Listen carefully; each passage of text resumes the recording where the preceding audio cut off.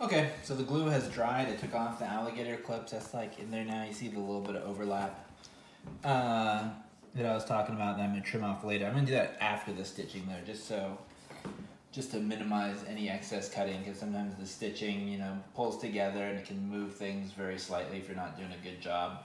And I'm often not doing a very good job. So that's where we're at with that stuff glued in. I'm gonna awl it out now. Just with the old diamond awl, same as usual. And I'm gonna come kind of to the edge of the table so I can get this nice and flat right here. You see it's kind of bending the boot a little bit. And that's why we glue it, because it's kind of a pain in the ass to hold it in a specific way without it being glued down. But thankfully we got it pretty good now. I'm gonna match the same, see these stitches up here that we did earlier around the top? They're already at an angle, so I'm gonna match that same angle. Just direction of the stitching for up here. I'm just gonna come through and start doing my thing.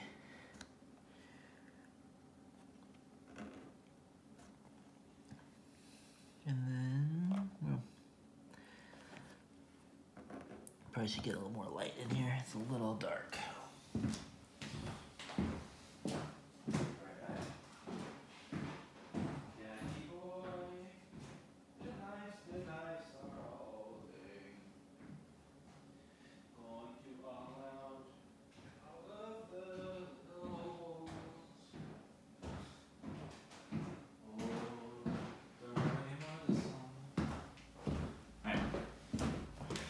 Got my little light.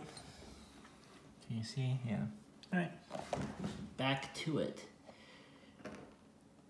I'm realizing these boots are taking me forever relative to like how long I thought they were gonna be. Originally, this project was gonna be one of those. It was gonna be like kind of a speed run of the skills that I know how to do. I wanted to get all of my other life work, not my life's work, but you know, just like regular day-to-day work, out of the way and see if I could make a pair of boots in like 3 days.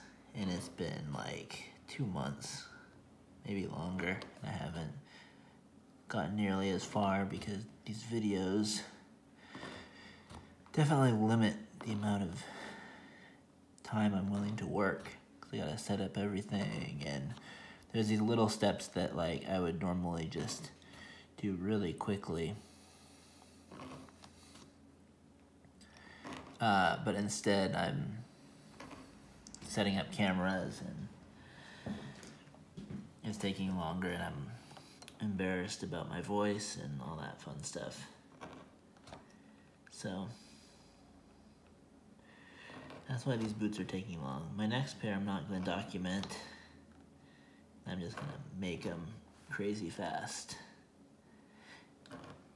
and see if I can actually make a pair of boots in a reasonable amount of time.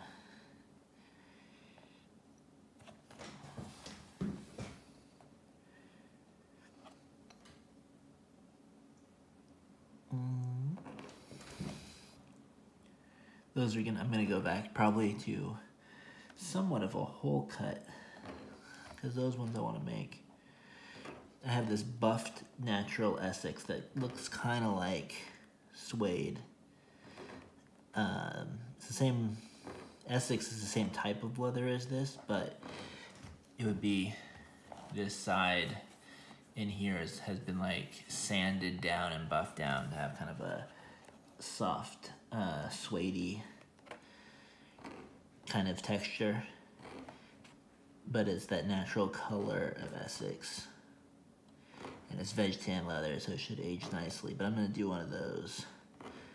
I'm sure I'll post pictures of it on Reddit or whatever if and when I finish, but I won't be making a video series for that one.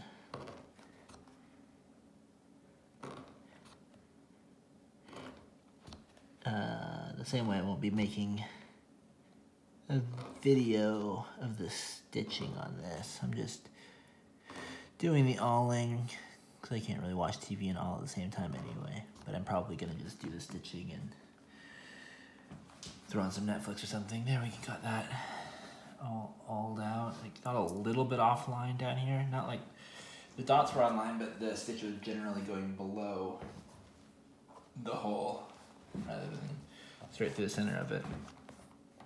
But now we go back and we do this one. There's like detail. There's a lot of details that you're gonna notice, and people on the internet are gonna notice, but people in real life are not gonna notice.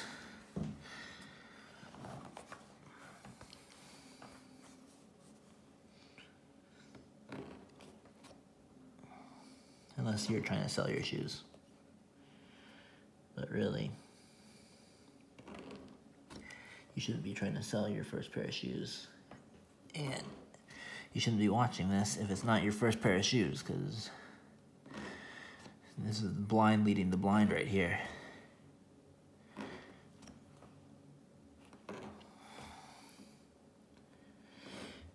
Maybe you're just watching it to feel better about your shoemaking, because I write as my chosen career, screenwriter, and sometimes I watch some pretty shitty television just to feel better about what I'm writing. So you could be doing that. You could just be like watching me try to figure this out and be like, hey, my shoes ain't so bad in comparison. And honestly, I wouldn't blame you. I'm kind of going off the dots a little bit right here. I kind of ended up on an odd dot. But as long as you're the same distance from the dot. So if you have to go between, like if you poked out your dots that you're awling out, and it ends kind of oddly, and instead of awling out right on the dot, you want to awl out just to the side of a dot, or just to in the middle of a dot. That's fine too. It definitely happens. I'm probably use that stitch right there. So I'll do that sometimes. Or if I'm like going too fast and I end up making one like a little far to like the left of the previous one, like I just did right there, I'll adjust it for a couple stitches until I can get back onto the right path, because I don't want to like have like the transition be too jarring. So like, say like I went a little too far for that stitch, I don't want to immediately try to like fully correct, or else you're gonna see that one close stitch is really noticeable. But if you kind of gradually work it back to where you're supposed to be, you can get away with it. All right. I think that's all. So yeah, next step, I'm gonna stitch this up. I'm not gonna show you how to do that because that's all, it's easy. You should, there's a video, I keep telling you there's a video you should Google. There's like an hour-long video called like How to Stitch Leather by some dude, and he's good at it. See, another thing is, so the way this tongue works with the gusseted tongue, you can see how low the stitches are here, because I'm going to trim off like a lot of this right here.